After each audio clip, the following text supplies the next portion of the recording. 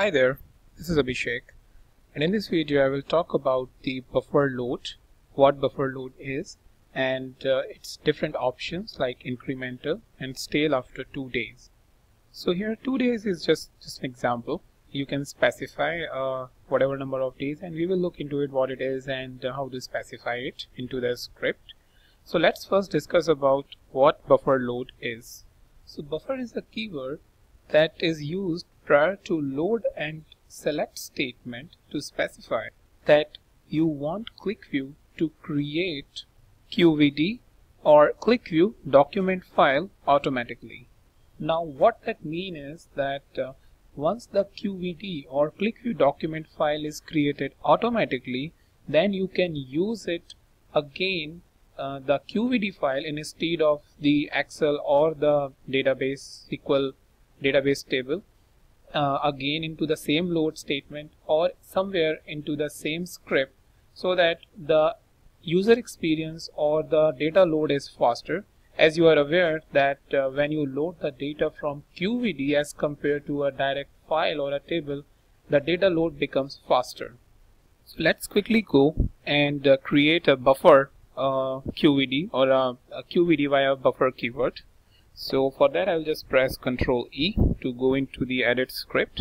Here I have one table data for which I am loading some data for geo sales and target from this XLSX file, and prior to this I will just mention buffer and a space, and you can see that buffer is now converted to a blue text, which is indicating that it is a keyword.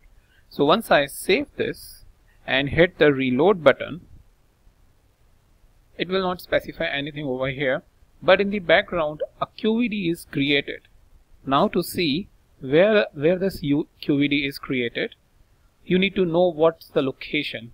So to know the location of the QVD, you need to go into settings, go to user preferences, and under the locations tab you have this QVD buffer option or a QVD buffer location, where it is indicating that it is saved somewhere in app data, local, QuickTag, QlikView and buffers folder.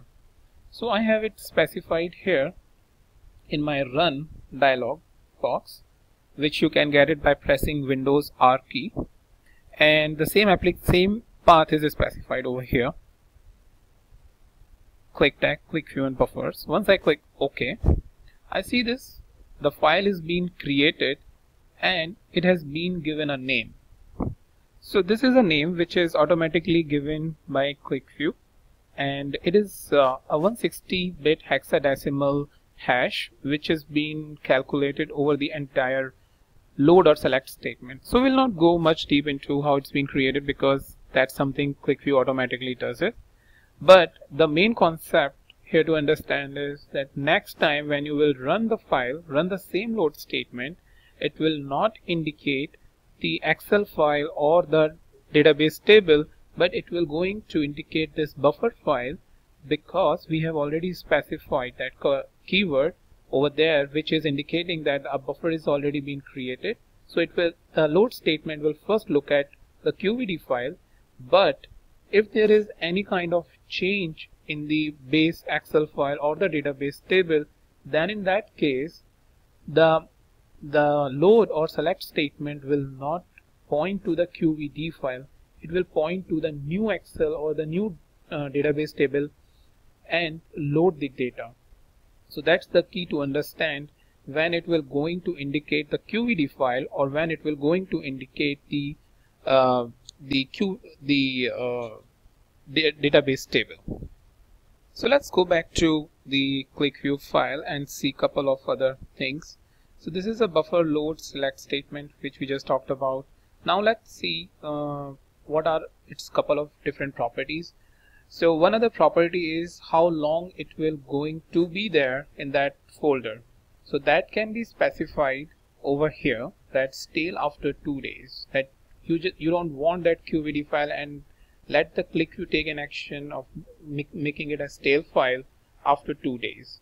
You can also specify the number of hours. So for that, let's quickly go into the edit script and see how you can specify this.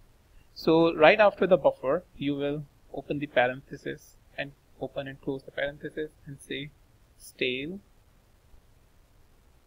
after, and you can say 2. So here you are getting two options, hour and hours. You need to choose the hours because that's something related to the stale options, and you will see that script is working perfectly fine. So you can specify hours, you can specify days according to your own requirement. But if you don't specify this, so let's quickly remove this and see. So if you don't specify any of this option, then that when it will become stale, then there are a couple of things to notice that when it will going to become stale.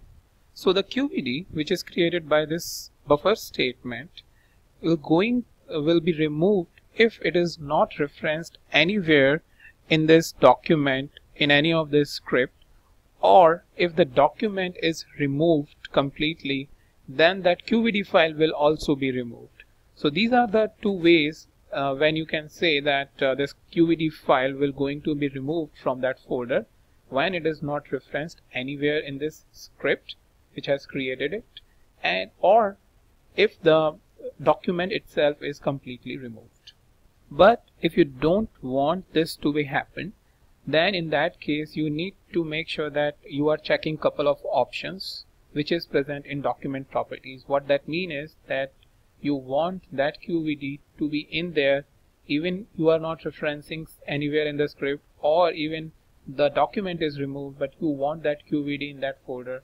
Then here are a couple of things that you need to do. So I'll just come out from that script, go to settings, and under document properties, here I will keep this option within the general tab. I'll keep this option, keep unreferenced QED buffer. So that will going to make sure that even if you have not referenced that QED into the script, it should not remove it. This option will going to keep it that unreferenced QED. So for now, let's uncheck this and click OK. There is another option in settings, user preferences, and then you need to go into general tab, and here keep orphaned QED buffers. So it is orphaned because you may have removed the QlikView document and it is there as an orphaned QED, not related to any of the QlikView document. So if you want to keep orphaned QEDs, then you can specify this option that will keep your QEDs for your future use. So for now, let's uncheck this and click OK. So in both document properties and user preferences, you need to go and specify the options according to your requirement. And the last option is using the incremental option. What that means is that if there is a new data which is being added to the database table or the Excel file or any of the source files, then this, when you specify this option, the old data will be read from the QED file, and the new data will be read, or the incremental data will be read from the source file. In that way, the data load will be very fast because the QlikView will not be reading the entire data from the source file, but it will be reading the old data from the QED file, and only the new data will be read from the source file. So how you can do it, we'll go into edit script and quickly see that how you can specify. So before you again need to open and close the parenthesis and specify incremental option. That's all you need to do to achieve it. You need to click save and hit the reload to get the desired behavior. So for now, I am not just loading the data but hitting the OK button. And that's, I think, pretty much all I wanted to discuss about this buffer keyword. I hope you will find this video useful, and I will meet you in the new video with a new topic.